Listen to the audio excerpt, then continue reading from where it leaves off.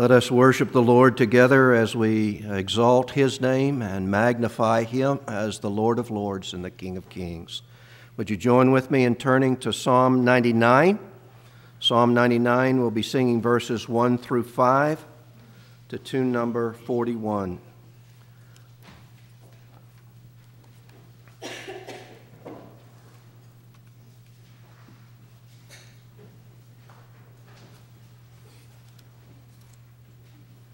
The eternal Lord doth reign as King.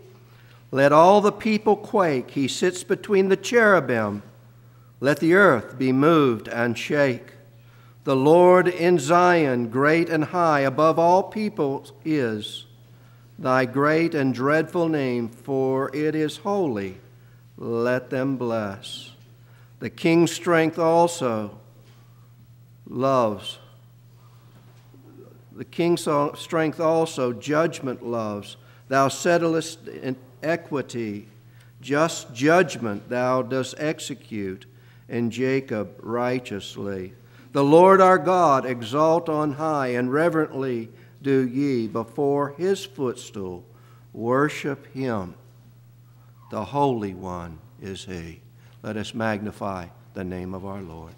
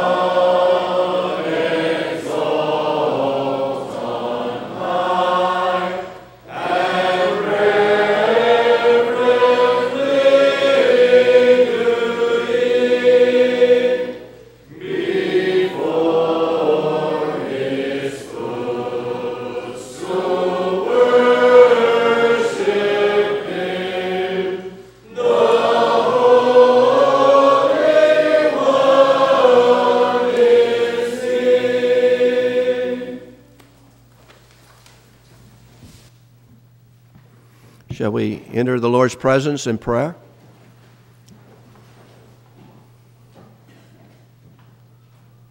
Holy, holy, holy, Lord God Almighty, heaven and earth are filled with Thy glory. Lord, who alone is to be magnified but Thee? Lord, if Your people should boast, indeed, let us boast in our Lord, that we, Lord, might exalt You, that we might lift You up, that we might gaze upon You in Your glory, that we might, Lord, receive in Your presence the healing of our souls, the feeding of our hearts and minds with the spiritual blessings that come from on high. For you, Lord, alone have made us to receive a blessing. You, Lord, declared before the foundation of the world that we should be redeemed in Christ Jesus our Lord. You in your sovereign plan have executed a wondrous salvation that was gloriously displayed on Calvary's cross, where our Savior, the pure and holy Lamb that taketh away the sin of the world, was executed for our sin, that we might be in him the righteousness of God. We do rejoice in the wondrous plan of salvation, Lord, that was carried forth in your design and delight to make atonement for your people, that you would be a just God and yet the justifier of many. Lord, we do rejoice that you have sent forth your Holy Spirit into this world, Lord, that we might know the wonder of your presence with us, that we, Lord, might be drawn to you by that everlasting love that draws us, that we, Lord, might know the wonder and power of your redeeming grace, Lord, to impart to us faith in Christ, that we might know the power of the Holy Spirit to bring conviction of sin, to bring, Lord, that faith by which we cast our burdens upon you and experience the wonders of your grace, Lord, that we might know forgiveness of sin, that we might sense within hearts cleansed and purified by the blood sprinkled upon us, Lord, in that cleansing that the Holy Spirit brings and the application of your atoning death to our hearts and lives. We thank you, O Lord, for your redeeming grace that is demonstrated in our resurrected Lord Jesus, who reigns at the right hand of you, O Father. Lord, as we see him as the one who is our great high priest, who ever liveth to make atonement, intercession for us, Lord, by the appeal of his blood at the throne of grace, at the mercy seat. Lord, we thank you for our Lord and Savior who daily intercedes on our behalf in a fashion that we don't always understand, but as you, Lord, seek to carry forth the wonder of your salvation on our behalf. And so, Lord, we're gathered before you this day, and our hearts rejoice.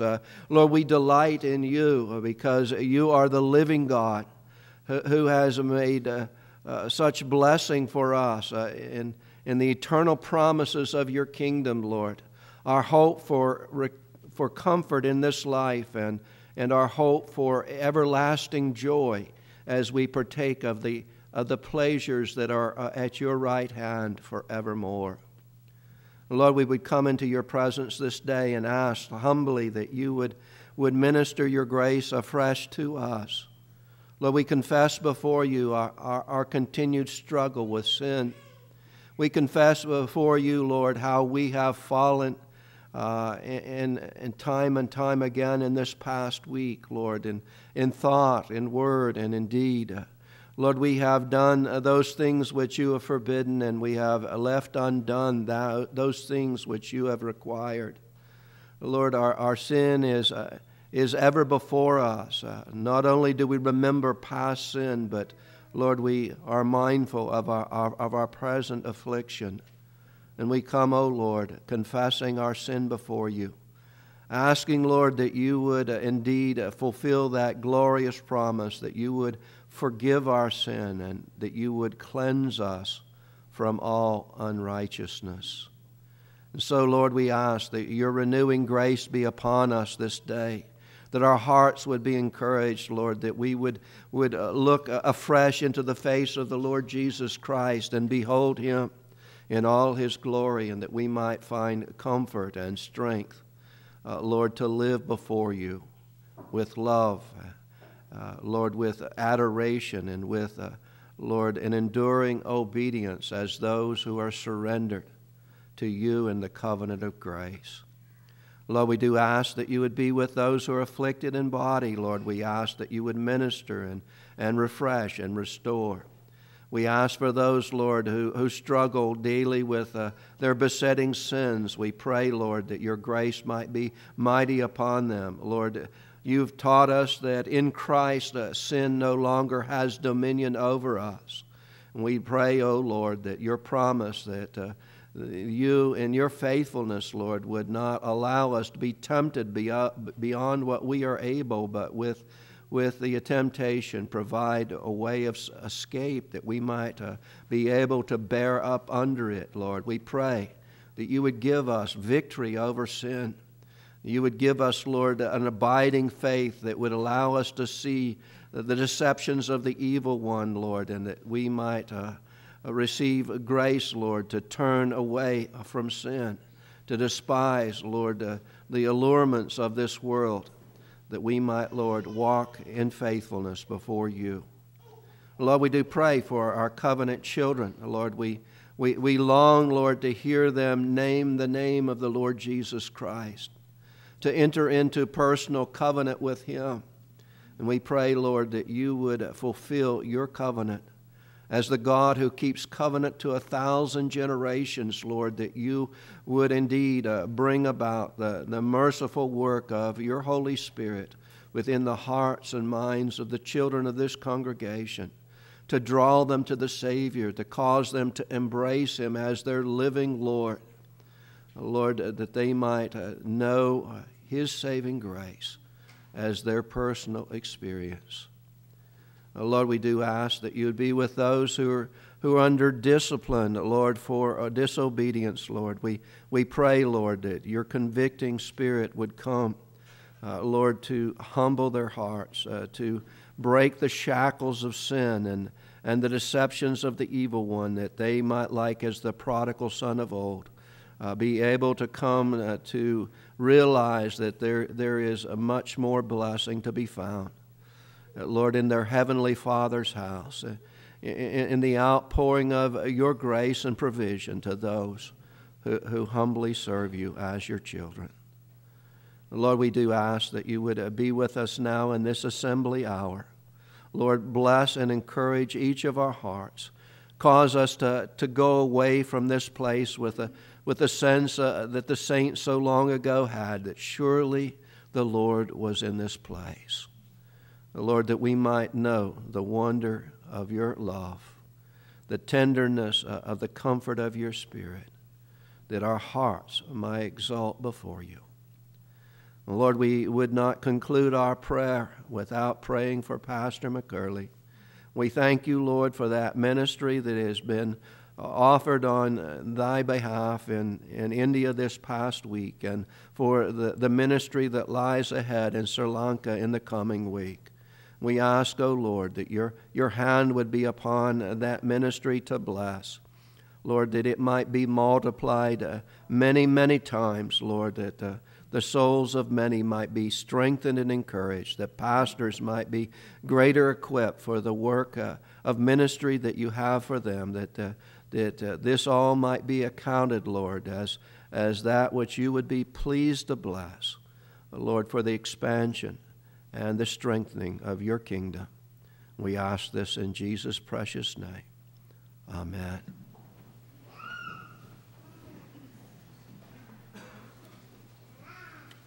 Let us continue our praise of the Lord as we turn to Psalm 77.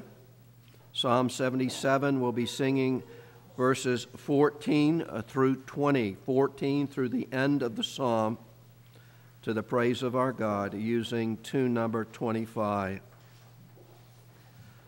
Thou art the God that wonders doth by thy right hand most strong. Thy mighty power thou hast declared the nations among. To thine own people with thine arm thou didst redemption bring, to Jacob's sons and to the tribes of Joseph that do spring. Let us exalt the Lord as the great shepherd of the sheep, as we give praise to him. La, la, la.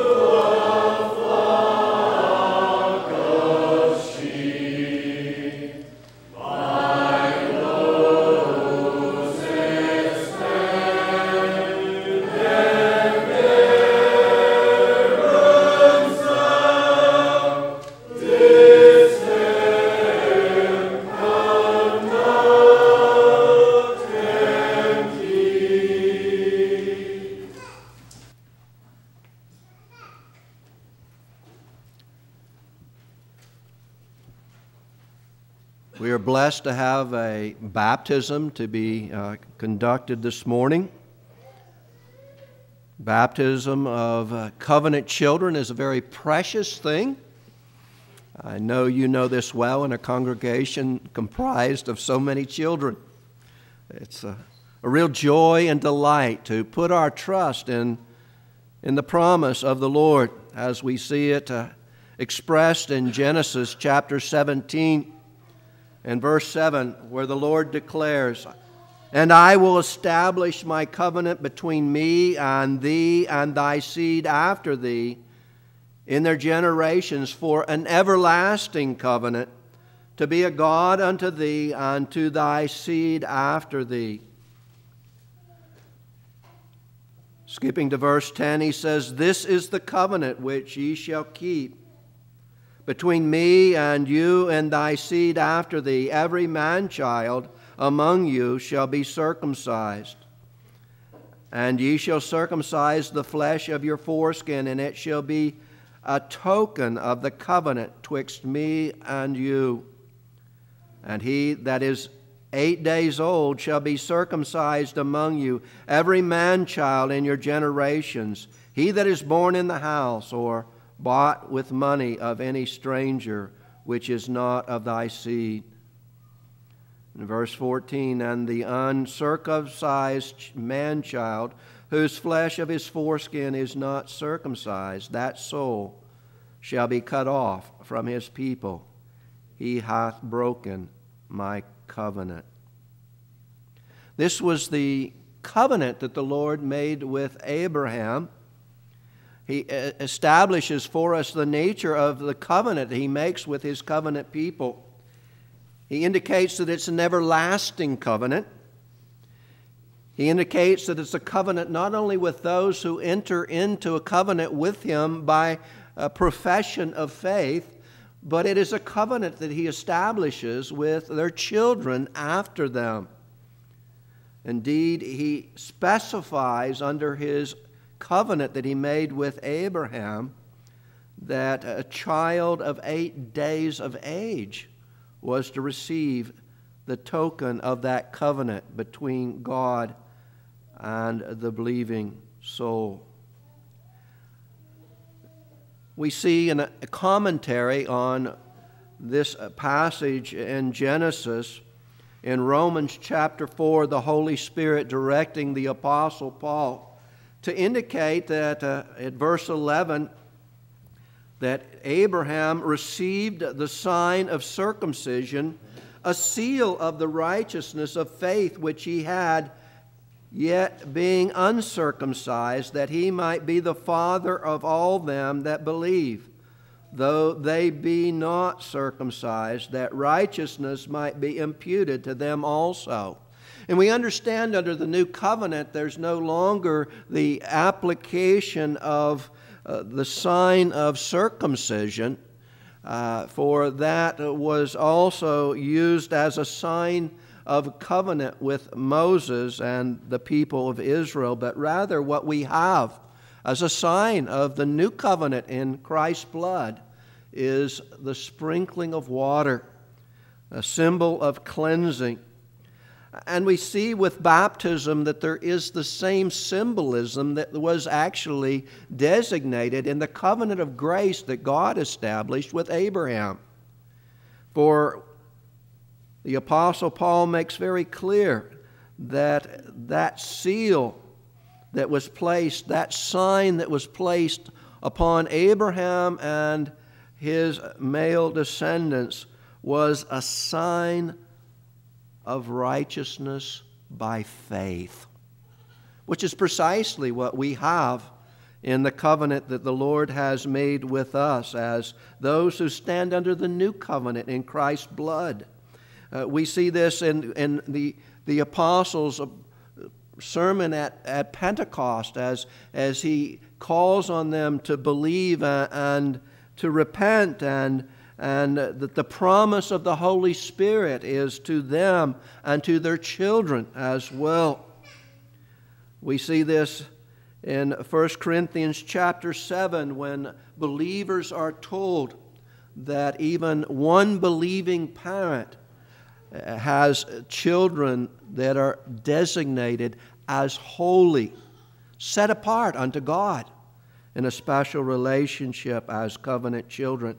But perhaps one of the most encouraging passages of Scripture that encourage us to bring our children into covenant with the Lord is the example of our Savior, the Lord Jesus Christ. You remember, He said as the parents were bringing their children to the Lord for a blessing, and the disciples were holding them back and telling the people essentially, don't bother the Savior with these little children. And He said, suffer the little children to come unto me, for as such is the kingdom of heaven. And the Lord Jesus made this point so strongly in the sense that when later He's before this woman who's a Syrophoenician woman, and she's pleading with the Savior that He would heal her demon-possessed daughter. And the Lord Jesus says of this woman that the promises are to the sons of Israel. And He excludes her. And we're taken back with the way he seems to be pushing this woman away with a desperate need. And then she says, well, even the puppies are able to eat under the table the crumbs that the children drop. And Jesus commends her for her faith. And He heals her daughter, her unbelieving, her demon-possessed daughter in that very moment. We see then the Lord bringing His covenant to bear in the lives of His children. And so it's with rejoicing that we call forth the Reeder family to present their dear little Nathan Irvin Reeder for baptism. Would Chris and Kara, would you come forward with Nathaniel?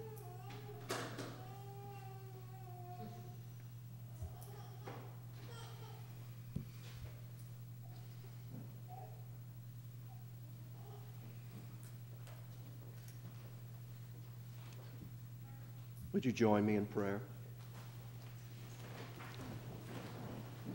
Our Heavenly Father, we come into Your presence now in obedience to Your word, that we, Lord, would keep covenant with You, and that we would acknowledge before You the covenant that You have made with us that lays claim not on our own souls as those who trust in Christ, but lays claim on our children as well. And Lord, we ask now that You would bless us as we apply the sign that You have given us, the sign given to those who have faith in the Lord Jesus Christ. We ask, Lord, that You would bless what we do, that it might be multiplied as You apply by Your Spirit the covenant commitment of these parents in their training of their dear little son. Lord, that he might be nurtured and brought up in the fear of the Lord, and that the Holy Spirit would mightily apply the grace of our Lord Jesus Christ upon his life. Lord, bless now this act that we take in faith in Your promise of an eternal covenant. We ask this in Jesus' name. Amen.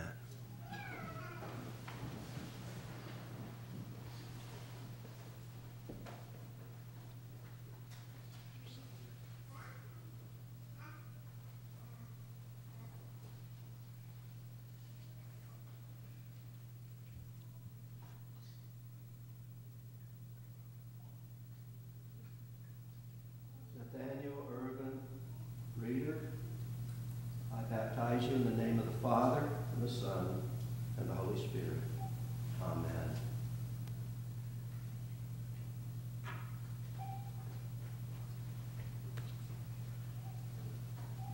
Let's pray for him. Our Heavenly Father, we specifically come to ask Your blessing on Nathaniel now. We ask, O Lord, that You would watch over him, keep him, cause him to grow strong, that he might grow in favor with God and man, that he might reach maturity. Lord, that You be pleased to give him a long life. You would give him a life under Your blessing, that he, as your covenant child, might be sustained by your grace. Lord, that he might receive by your grace the instruction of his father and mother, that he might receive the encouragement from the congregation of the people who he worships with week by week. And we pray, Lord, that you would bring him soon at an early time in his life to that time when he would make a commitment of faith in the Lord Jesus Christ and testify in faith that Jesus is indeed Lord of his life. Lord, we know that's impossible apart from your grace and the outpouring of your Spirit into Nathaniel's life. And we ask then, Lord, that you would give much grace to his parents as they nurture. And Lord, the mighty working of your Holy Spirit for the redeeming of his soul. We ask this in Jesus' name.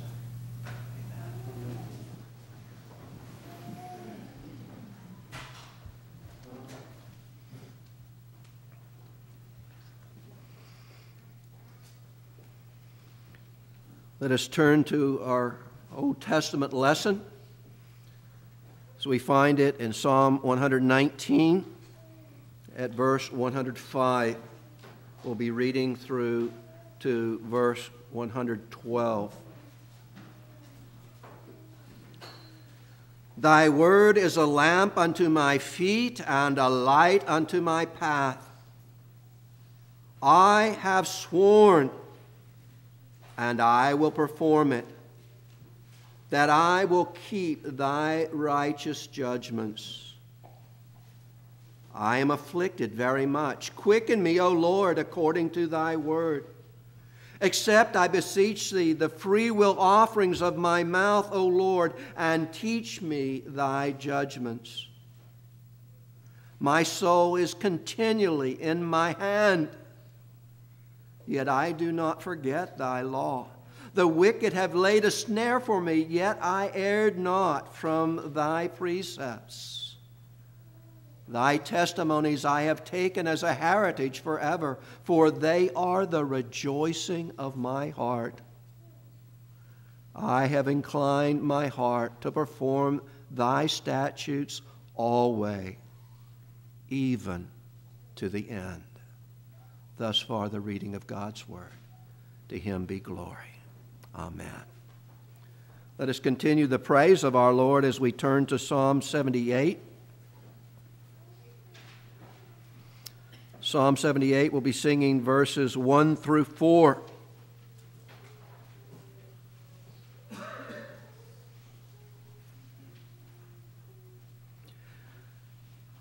This is a blessed psalm. It's a wonderful psalm that we be singing on the occasion of Nathaniel's baptism, because it's a psalm that speaks of the glories and the mysteries of God's covenant with us. Attend my people to my law, thereto give thou an ear. The words that from my mouth proceed attentively do hear. My mouth shall speak a parable and sayings dark of old, the same which we have heard and known, and us our fathers told. We see there the testimony that's come from generation to generation as fathers are fulfilling the responsibility that God has given to train up your children in the fear and the admonition of the Lord. We also will them not conceal from their posterity, them to the generation to come declare will we the praises of the Lord our God and his almighty strength, the wondrous works that he hath done. We will show forth at length, that a generation yet to be born might yet come to know the Lord, who is the King of glory. Let us worship him.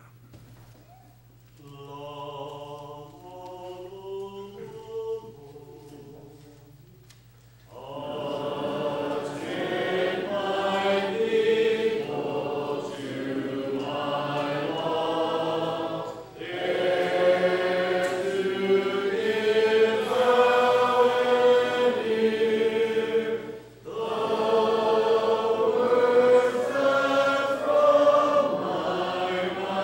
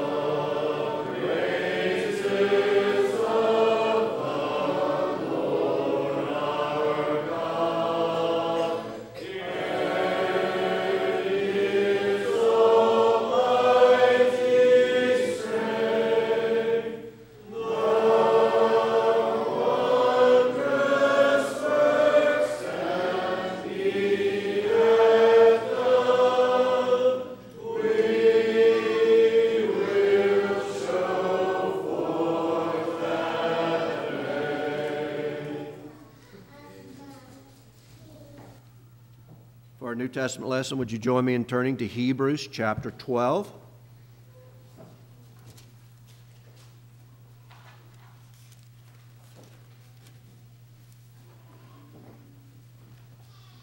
We worship a covenant God who expresses the glories of his covenant in the most beautiful way, particularly in this epistle to the Hebrews, contrasting the old covenant with the new covenant in Christ Jesus our Lord.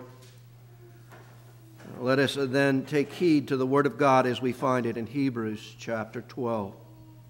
Wherefore, seeing we also are compassed about with so great a cloud of witnesses, let us lay aside every weight and the sin which doth so easily beset us, and let us run with patience the race that is set before us, looking unto Jesus, the author and finisher of our faith, who for the joy that was set before him endured the cross, despising the shame, and is set down at the right hand of the throne of God.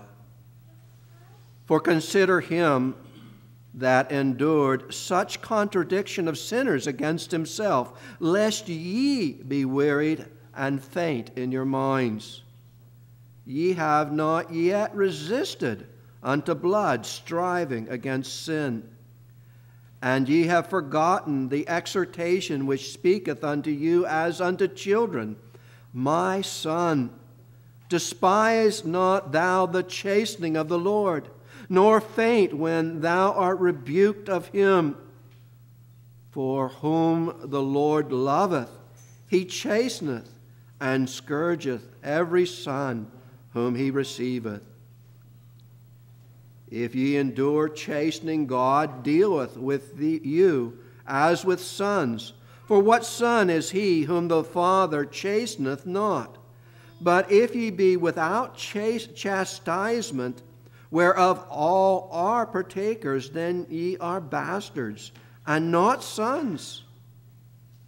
Furthermore, we have had fathers of our flesh which corrected us, and we gave them reverence. Shall we not much rather be in subjection unto the Father of spirits and live? For they verily for a few days chastened us after their own pleasure, but he for our profit, that we might be partakers of his holiness. Now no chastening for the present seemeth to be joyous, but grievous. Nevertheless, afterward it yieldeth the peaceable fruit of righteousness unto them which are exercised thereby. Wherefore, lift up the hands which hang down, and the feeble knees, and make straight paths for your feet, lest that which is lame be turned out of the way, but let it rather be healed. Follow peace with all, and holiness, without which no man shall see the Lord. Looking diligently, lest any fail of the grace of God, lest any root of bitterness springing up trouble you, and thereby many be defiled, lest there be any fornicator or profane person as Esau, who for one morsel of meat sold his birthright. For you know how that afterward, when he would have inherited the blessing, he was rejected. For he found no place of repentance, though he sought it carefully with tears.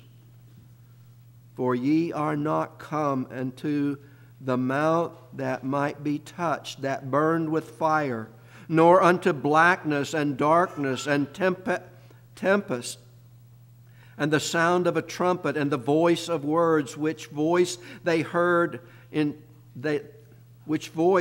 heard entreated that the word should not be spoken to them any more, for they could not endure that which was commanded. And if so much as a beast touch the mountain, it shall be stoned or thrust through with a dart. And so terrible was the sight that Moses said, I exceedingly fear and quake. But ye are come unto the Mount Zion, unto the city of the living God, the heavenly Jerusalem, to an innumerable company of angels, to the general assembly and church of the firstborn, which are written in heaven, and to God the judge of all, and to the spirits of just men made perfect, and to Jesus, the mediator of the new covenant, and to the blood of sprinkling that speaketh better things than that of Abel. See that ye refuse not him that speaketh. For if they escape not who refused him that spake on earth, much more shall not we escape if we turn away from him that speaketh from heaven, whose voice then shook the earth. But now he hath promised, saying, Yet once more I shake not the earth only, but also heaven. And this word, yet once more, signifieth the removing of the things that are shaken as of things that are made, that those things which cannot be shaken may remain. Wherefore we receiving a kingdom which cannot be moved, let us have grace, whereby we may serve God acceptably with reverence and godly fear. For our God is a consuming fire. Thus far the reading of God's word. May he be glorified.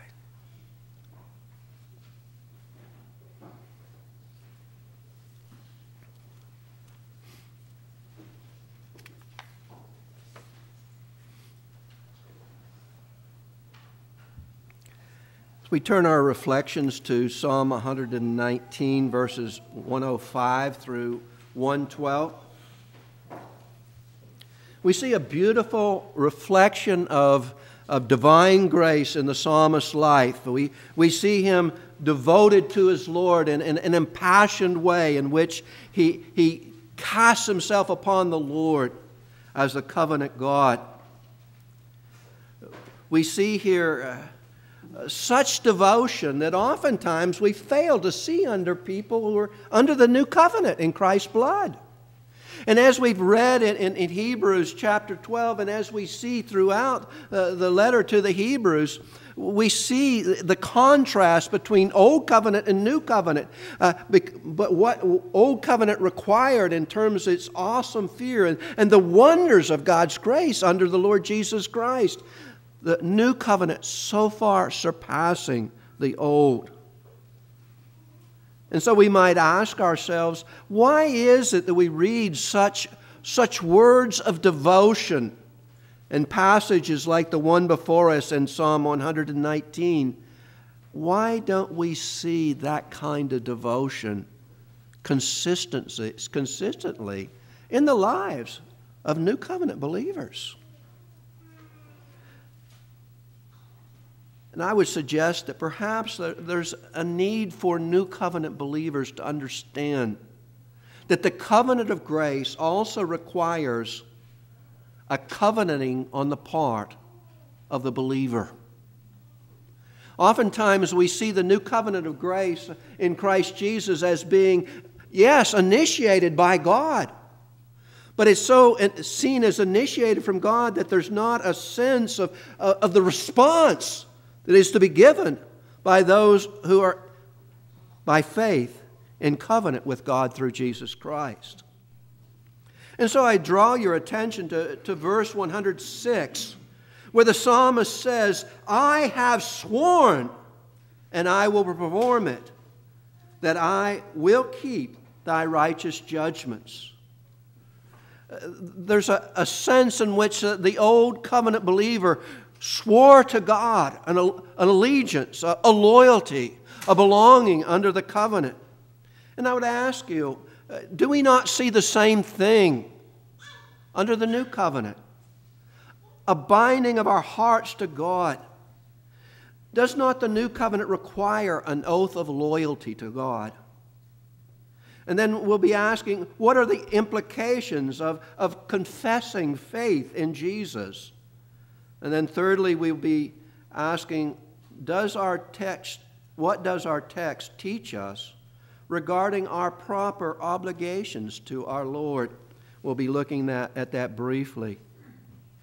Well, does the new covenant require an oath of loyalty to the Lord? Is it not appropriate that we understand that we've sworn allegiance to the Lord?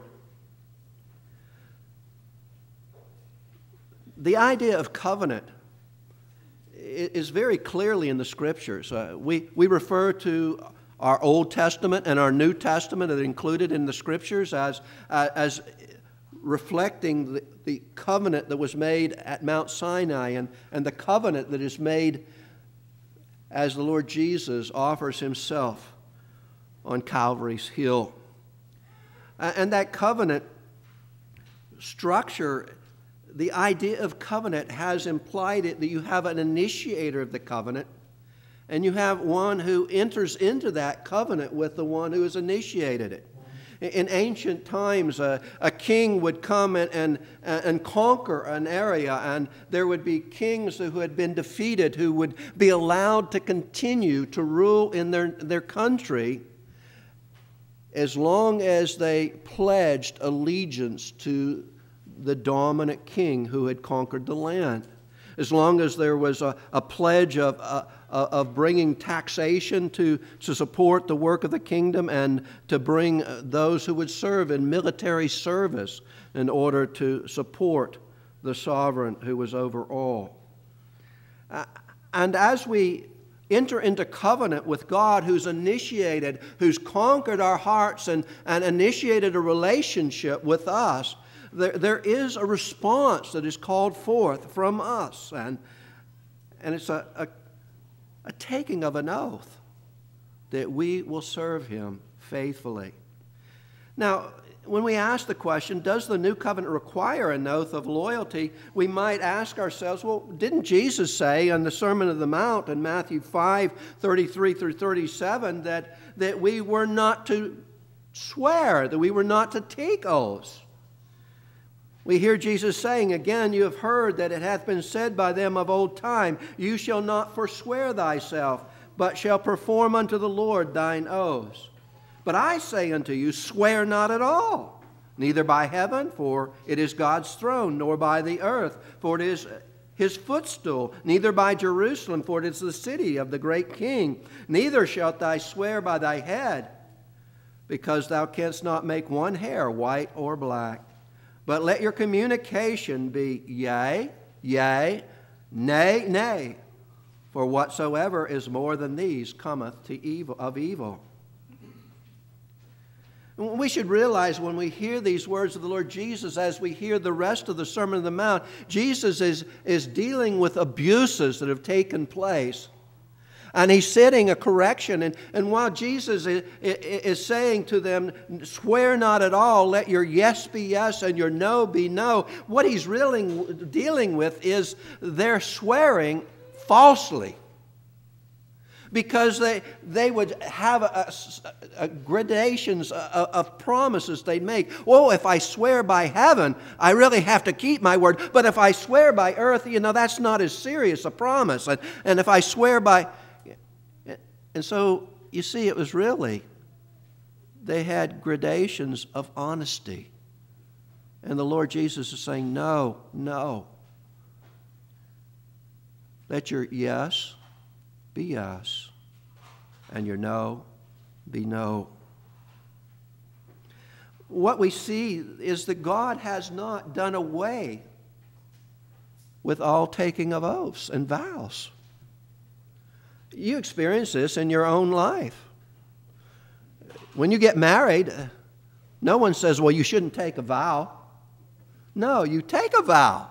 You pledge yourself, not only in a covenant to your spouse, but in a covenant with God. And we see in the Scriptures that this covenant is something that God has established with us. In Hebrews chapter 6 at verse 17, God speaks of His covenant He's made, the fact that He has taken an oath. It's strange that a God who never sins, cannot lie, would set Him forth His promise in the form of an oath. But He says, wherein God, willing to more abundantly show unto the heirs of promise the immutability of His counsel, confirmed it by an oath. And isn't that why we take oaths? Isn't that why we swear? We're trying to affirm the fact that what was been said will be performed. And so God Himself confirmed His promise with an oath that by two immutable things in which it was impossible for God to lie, we might have a strong consolation who have fled for refuge to lay hold upon the hope that is set before us. A hope that is in Christ Jesus. What's He doing? He's trying to give us the uttermost encouragement that when God has promised His grace to us in Christ, we can rest absolutely assured that what He's promised He will perform. The oath that God has made in His Word again and again to assure His people is referred to even in the birth account of the Lord Jesus Christ in Luke chapter 1. At verse 70, as the Lord speaks of the coming of the Lord Jesus Christ, He says, as He spoke by the mouth of His holy prophets, which have been since the world began, that we should be saved from our enemies and from the hand of all who hate us, to perform the mercy promised to our fathers and to remember His holy covenant, the oath which He swore to our father Abraham. Then listen now to the oath, the summary of that oath that was made to Abraham, that He would grant unto us that we, being delivered out of the hand of our enemies, might serve Him without fear in holiness and righteousness before Him all the days of our life. This is God's oath to His people. A covenant that He makes, and He calls forth then a reciprocal oath. Whenever we hear the people of God declaring that God is Lord over them, we speak of Him being our God and we being His people. It's a covenant between two parties. You don't have a covenant if you don't have two parties. It's the coming together of two parties in an agreement that binds each other to one another. And God has established then a covenant with us through Jesus Christ. You know this when you come to the Lord's table, do you not? When you take up the cup, it's the cup of the new covenant in Christ's blood. It's a covenant relationship. When we come to the table, yes, we focus on Christ's death for us on the cross, but there's a certain sense when we come to the table, as often as we do this, we are renewing covenant with God. We're calling to mind what He has promised to us and rejoicing in His promise, but we're also renewing our commitment to walk with Him by faith. And the gospel calls us to enter into an oath that we will follow Him, much like what we've read in Psalm 119, verse 106. I have sworn, and I will perform it, that I will keep Thy righteous judgments. I often speak of Isaiah as being the one who proclaims the gospel in the Old Testament. We see so many passages in Isaiah that speak of the coming of the Messiah, the glory and the wonder of what God will do to redeem a people unto Himself. In Isaiah chapter 45, at verse 22, the Lord calls forth to His people and He says, "Look unto me and be saved. For I am God and there is none other. I have sworn by myself The word has gone out of my mouth in righteousness and shall not return, that unto me every knee shall bow, every tongue shall swear. That's the vow that God has promised. Everyone shall swear, shall take an oath. Those who wish to be saved enter into covenant with the Lord. Take an oath of allegiance to Him. And I would suggest to you that when we confess Jesus Christ is Lord, and more specifically, when we confess Jesus is my Lord, that this is an oath of fealty to the Lord Jesus Christ, that indeed He reigns over you. I'd like to demonstrate by drawing your attention to places in the New Testament where Isaiah 45:23 are referenced. I'd first draw your attention to Romans chapter 14 and verse 11. There, the Apostle Paul indicates that he's quoting Scripture, but when he says, "For it is written, as I live, says the Lord, every knee shall bow to me, and every tongue shall confess to God." Did you catch the difference there, though? In Isaiah 45:23, that every knee shall bow and every tongue shall swear. Paul, quoting that scripture, says, every knee shall bow to me and every tongue shall confess to God. Is Paul misquoting? No. He's actually quoting from the Greek translation of the Old Testament, the Septuagint. It's word for word. He's not modifying the statement, but he's simply emphasizing what is indeed the intent of swearing. It's a swearing of loyalty, of allegiance. And that's what takes place when you confess not simply Jesus, but Jesus as Lord. He's the master of your life. What did Jesus say? Why do you call me Lord or Master and you won't do what I say? There's a pledge of allegiance to the Lord.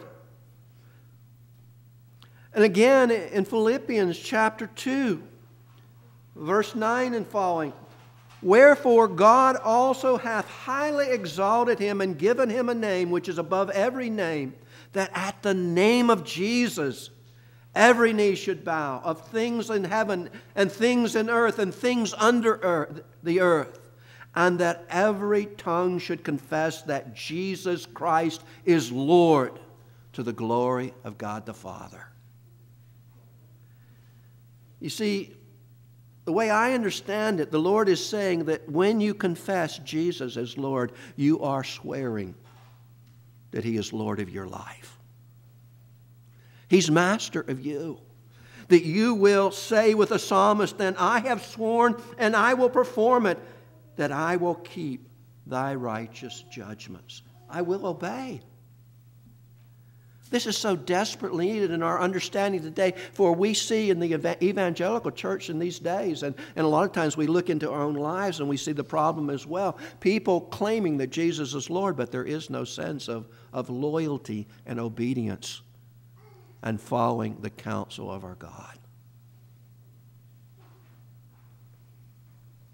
Young people, perhaps you've noticed that things are different today, but you've probably read enough stories to know that in the early times of our nation, if somebody went out to war and then they turned back, what happened? If they abandoned their position as a soldier and they turned back, what would happen? When they were caught, they were stood up and they were shot, weren't they? They had been a traitor to the cause. In cowardice, they'd turn back from following the way.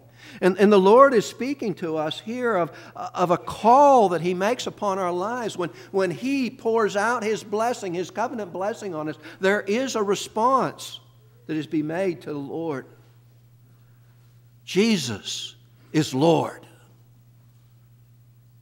Indeed, He is Lord. We see another example of this, simply to reinforce in your mind the fact that when you confess faith in the Lord Jesus Christ, when someone professes Jesus to be their Lord, that indeed it is a covenanting with God. I draw your attention to 1 Timothy chapter 6. At verse 11, the Apostle Paul is reminding Timothy of his covenant responsibility. He says there, "But thou, O man of God, flee these things." He's talking about fleeing sin. "And follow after righteousness, godliness, faith, love, patience, meekness. Fight the good fight of faith. Lay hold on eternal life, whereunto thou art also called, and hast professed a good profession before many witnesses. I give thee charge in the sight of God, who quickeneth all things, and before Christ Jesus, who before Pontius Pilate witnessed a good confession, that thou keep this commandment without spot, unrebukable, until the appearing of our Lord Jesus Christ, which in His times He shall show, who is the blessed and only potentate, King of kings and Lord of lords." Paul is reminding Timothy that he made a profession of faith. But he's showing us the covenantal nature of that profession of faith. And he says, Timothy, remember, you made this profession of faith and you made it in the presence of many witnesses. That's the nature of a covenant-taking ceremony. When you have a wedding, typically, what do? You gather a congregation of people together, and they hear the husband and the wife, the bride and the groom, make vows before God, and they are witnesses to what you have promised, and God is witness to what you've promised. And Paul is reminding Timothy that not only did he profess that Jesus was his Lord, but he did this in the presence of many witnesses. When you confess faith, children, you make covenant with God. It's not something you can say, "Oh, yeah, I believe in Jesus," and tomorrow you say, "Oh, I'm not sure I really believe in Jesus anymore." You make a covenant with a living God. What are some of the implications then? And I've already alluded to it. First of all, I'd like to make two applications here very quickly. One is an application to those who profess faith in Jesus and then later on go back on their profession of faith. You see, when someone does it, they'd like to have you to think that they were once persuaded that Jesus was Lord, but now they've lost the assurance that Jesus is Lord. That's not the way covenant works. On the wedding day, a couple pledged themselves to each other to love one another, to be obedient to God's design for marriage. A few fights later and so forth, someone's saying, "Well, I made a mistake." No.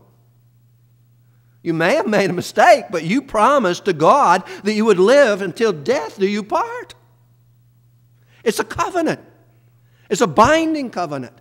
And it's a binding covenant when someone confesses Jesus is Lord. You don't go back on your covenant. You don't say, "I've changed my mind."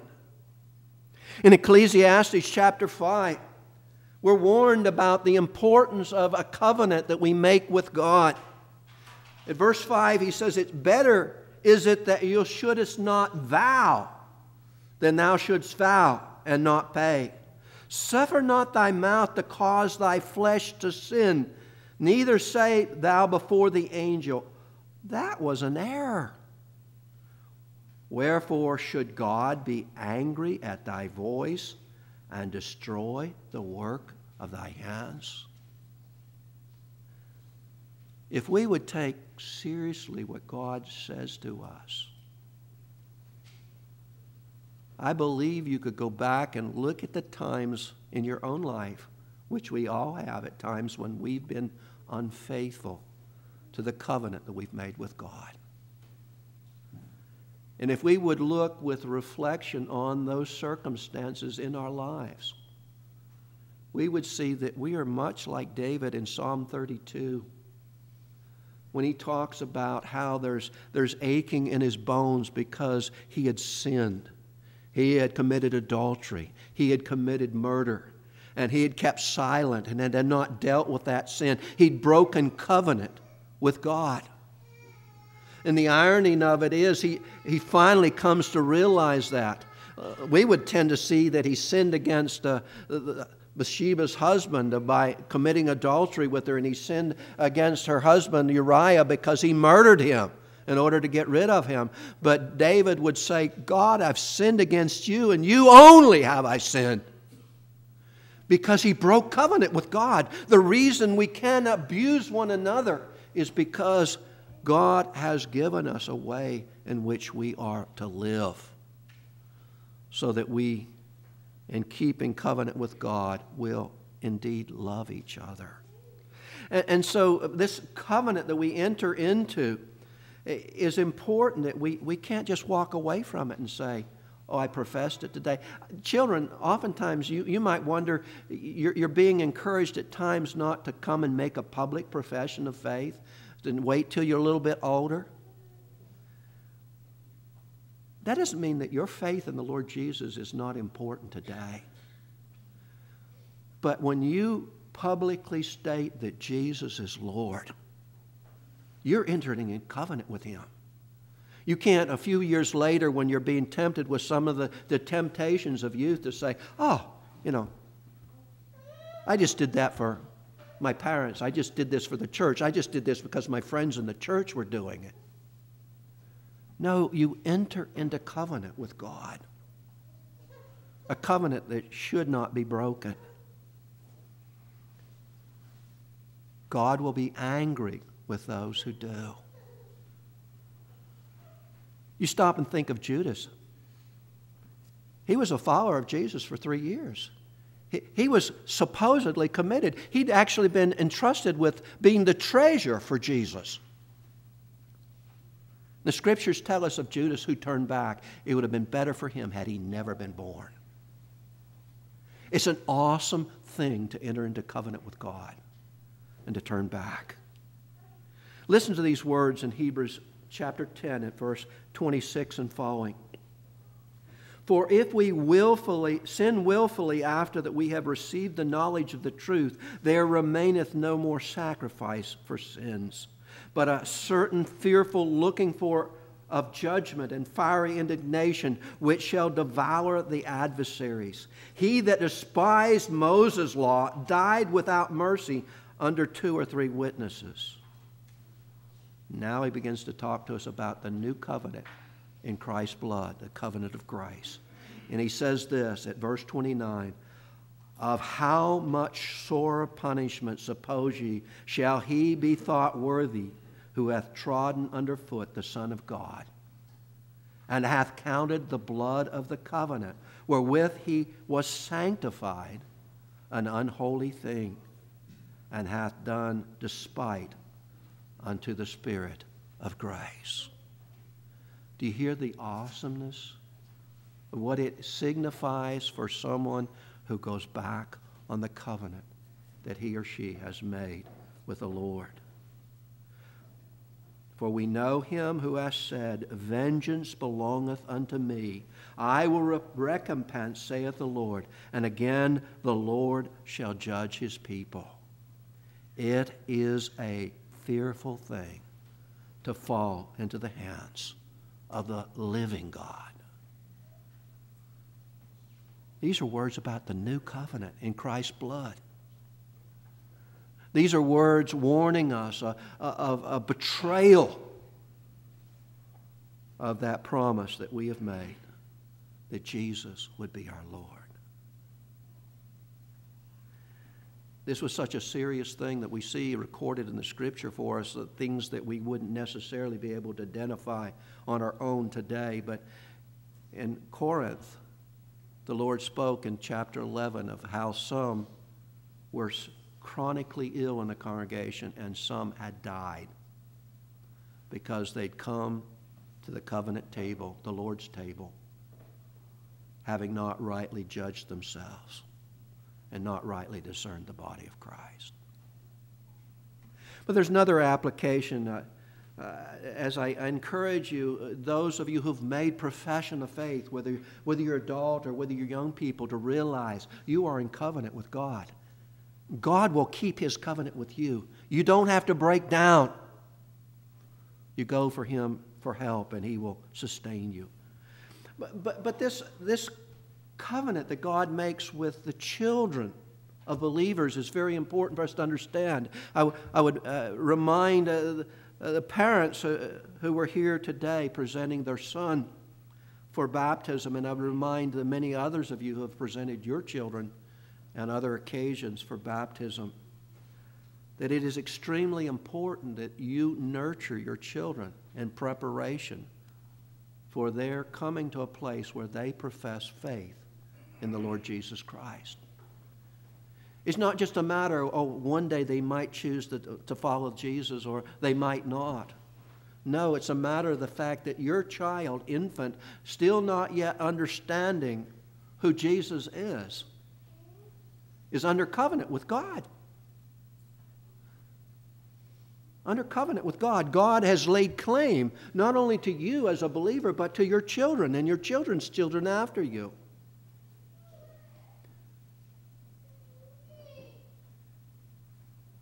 God lays claim to these dear little children.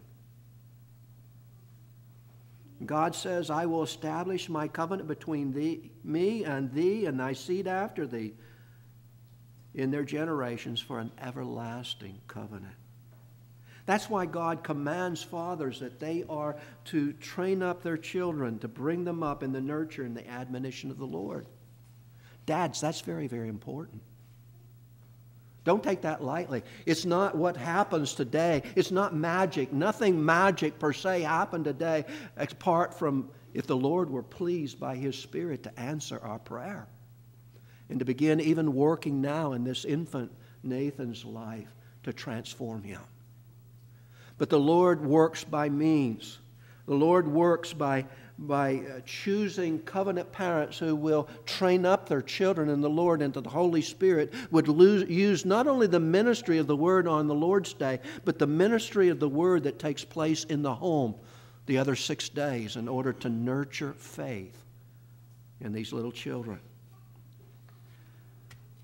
And there may be some of you who are here in this congregation who have now reached an age of maturity where you understand God's covenant claims on your life, and yet you've never really publicly professed faith in the Lord Jesus Christ. You can't just walk away and say, oh, it was my parents' faith. You say, well, I wasn't really in agreement that they had me baptized. No, you weren't. Nathaniel didn't know what was going on this morning. He didn't nod his head and say, yes, please baptize me. But you are in covenant with God. Let me illustrate this for you. I think most of us in this room probably were born in the United States of America. By the nature of your birth, you were a natural-born citizen of this nation. And as you get older, you have certain responsibilities as a citizen of this nation. There's going to come a day when you work a little bit and all of a sudden you find somebody wants taxes from you. Well, I don't want to pay taxes. No, but you're a citizen. You have to pay taxes. Young men, you get to a certain age, and it's not so much evident in this day, in the day in which I came along, you had to enroll, and you still have to enroll when you're 18 for the military service, only you weren't called up. Today, you're not called up. Typically, it's a volunteer army, but there's always the possibility you might be called out to go to war. You might say, but I don't want to go to war. But you're a citizen by birth. Now, it's true, when you get to age of maturity, you could say, well, I want to relinquish my citizenship as a U.S. citizen, and I want to go be a citizen of some other country in the world, and you can do that. But you know what? You can't relinquish the covenant relationship that you have with God. You're obligated as a covenant child. You're born into the family of God. You have a responsibility to respond to the claims of the gospel in your life. And the Lord calls you as surely as He did saints in the Old Testament times and saints in New Testament times. Look unto me and be saved.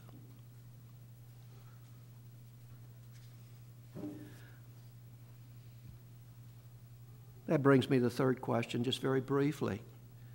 I've drawn your attention to Psalm 119, verses 105 through 112.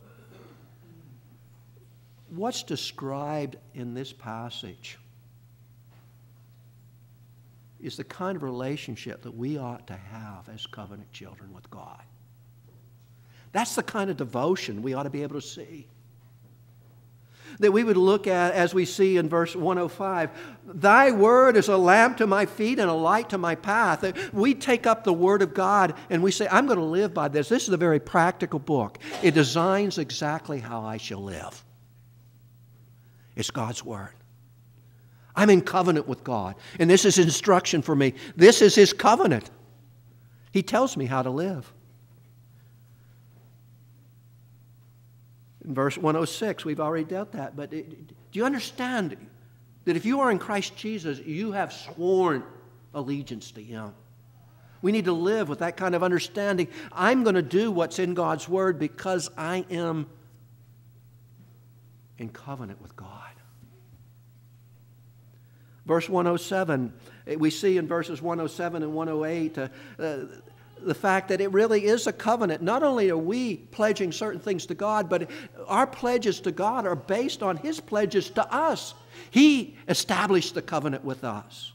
And so we hear the psalmist saying in in verse 107, he says, I am afflicted very much. Quicken me, O Lord, according to your word. It's a struggle living the Christian life. There's a waging of war inside of us. The Scriptures speak of the flesh waging war with the Spirit and the Spirit with the flesh. There's a war that goes on inside. There's also a war that goes on outside. There's a world around us that hates the Savior, and more so in this nation. There's struggles you face. Young people, when you touch the lives of other young people, when you observe what's going on, you see there's a contempt for the Lord Jesus Christ that's often expressed in our nation. You're challenged by that. You're attacked by that. You know, you don't like to have other kids laughing at you, do you?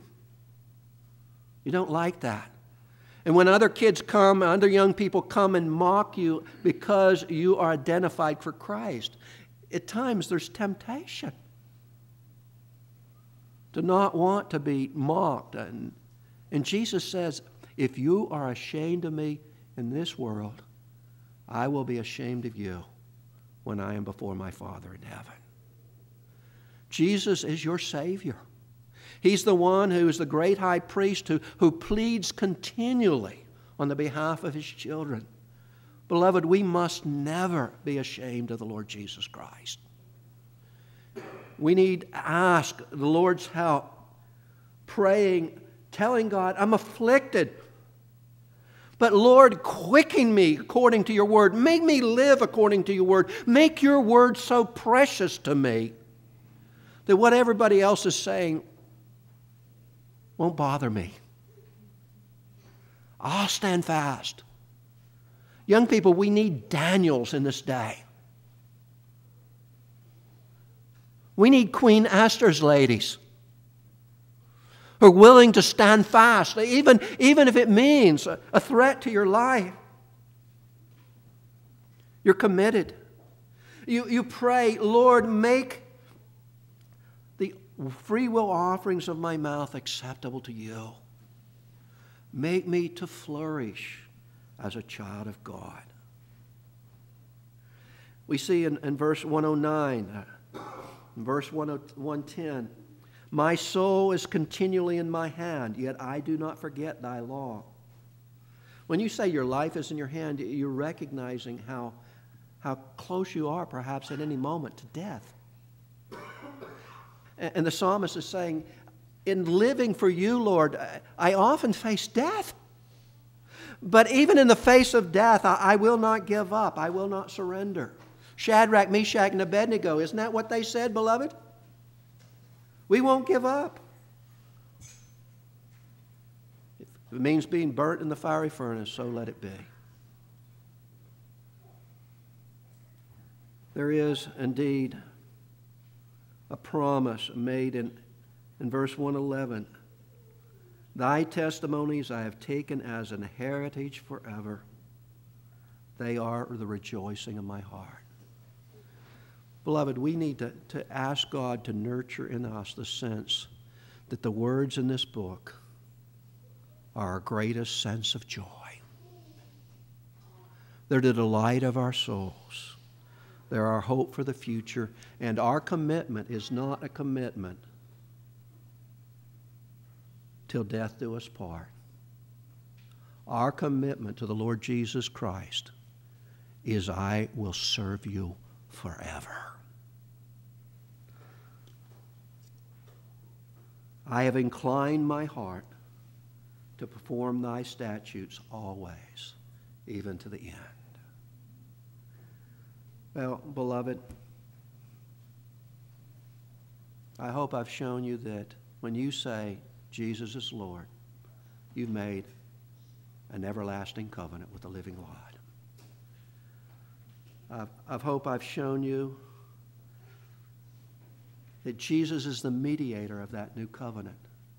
And that blood shed for you, for your holiness, it speaks of God's design to make you a holy person. That you will perform what you've covenanted, that you will keep God's righteous judgments. And I hope that I've encouraged parents who are here.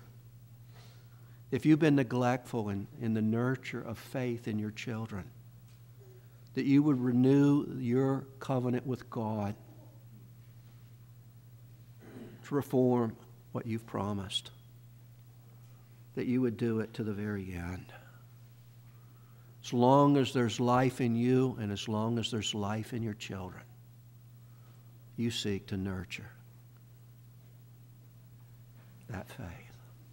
Let's look to the Lord in prayer.